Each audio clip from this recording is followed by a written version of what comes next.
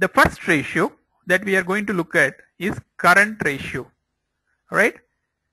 Current ratio will be given by current asset by current liabilities. If somebody asks you whether this ratio should be higher or lower, as we saw in the introduction section, your answer should be it depends. We saw in the previous section that a shareholder wants current asset to be lower and current liability to be higher, right? So meaning whenever he buys a goods, whenever he buys a goods, he wants to collect it immediately, or if possible, he wants to collect advance. Whenever he buys a goods, he do not want to pay immediately. Sorry about that. Whenever a businessman or a shareholder buys a goods on behalf of the company, he do not want to pay immediately. He wants to drag it as long as possible, so that his money is not invested in the system, but supplier's money is invested. So a shareholder wants this number to be higher. On the other hand, if he sells a goods which is current asset, he do not want any receivable. He wants to receive money immediately, or in this case he wants to receive advance. So in which case if he receives an advance, then current asset will be a negative number, right? And current liability will be a big positive number, and hence your current ratio could be negative. Or even if you assume that you want your current asset to be 0 and current liability to be big positive, a shareholder prefers a current ratio to be 0, right? On the other hand, if he is a creditor, if you are analyzing from a creditor's perspective, what we have to look at is current asset. He wants current asset to be as less as possible, because if you are giving money to this company, you want to ensure that you would be able to collect the money, and hence you want this current assets of this company to be as high as possible, so that this company has enough liquid assets using which you can receive your money. So this creditor's money is what is blocked as current liabilities.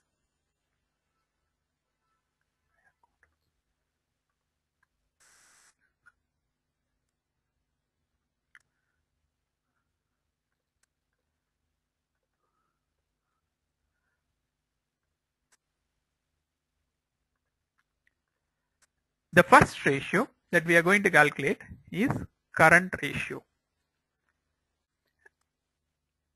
As we saw, this current ratio has to be calculated as current asset by current liabilities. What are current liabilities? Current liabilities are goods purchased by the company and has not yet been paid for. Current assets are sales made by the company and not yet collected for, or inventory lying idle, right? So if somebody asks you which is a good current ratio, then your answer, as we saw in the previous section, will be it depends. It depends. It depends on what? From which stakeholder's perspective are we analyzing? If you are analyzing from a shareholder's perspective, then we want this current liabilities to be as high as possible, because you want to purchase your raw material today and pay it much later, so that your money is not blocked in the system, but supplier's money is blocked in the system. So a shareholder wants current liability to be as high as possible. At the same time, he wants current assets to be as low as possible. When he sells a goods, he wants to collect the cash as immediately, or at least sometimes he wants advance. So when he has to pay to somebody, he wants this number to be big positive number. When he has to receive cash, he wants the receivables to be either 0 or at least or if possible negative. In which case we are speaking about this current asset by current liability as 0 by a big positive number, right? And hence a shareholder, this implies that a shareholder prefers the current ratio as low as possible. Let's take a creditor's perspective. If you are a creditor and has given money to this company, has supplied goods to this company and waiting for the payment, your biggest concern is you should receive your cash immediately, at least properly. So if you were to receive your cash, then what would you prefer? Then you would prefer this company has lesser liability, because if it has lesser liability, the probability of collecting is higher. So creditor prefers current liability to be lower, and he prefers current asset to be higher. For example, if a company has a current asset which is a cash, then this creditor can rely on that for collecting his outstanding.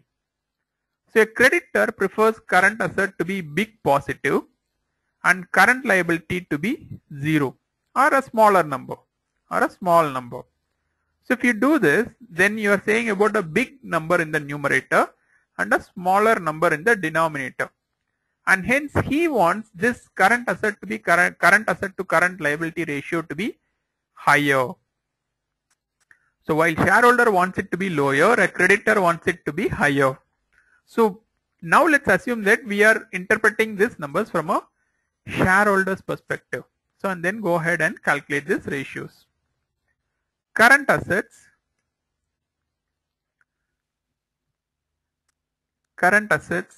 average current asset is given here.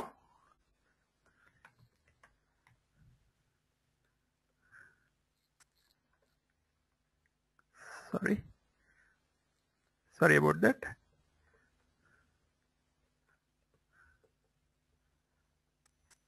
Equal to average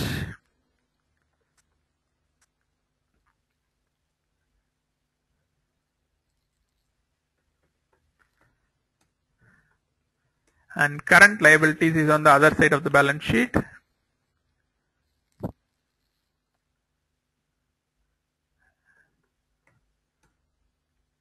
So your current ratio is for 2011 is 2.4 and this year also it's 2.4. As a result, you can comment that the current ratio has remained same, or the liquidity when it is measured in terms of current ratio has remained the same. For a moment, let's assume that this ratio has changed to 3. Now what would be your interpretation? If I am a shareholder, then I would be unhappy. As we saw in the explanation, a shareholder prefers this ratio to be as low as possible. So this ratio increasing can happen in two ways. Either current asset has increased or current liability has decreased. Both of which is a money blocked in the system for a shareholder, right? If current asset increases, meaning shareholder has increased his investment, or current liability decreasing, meaning somebody else who funded your business has taken that away. Both of that are not good for a shareholder, and hence in this case the shareholder would be unhappy, whereas the creditor would be happy, because the creditor now has, if a creditor has to receive 1 rupee,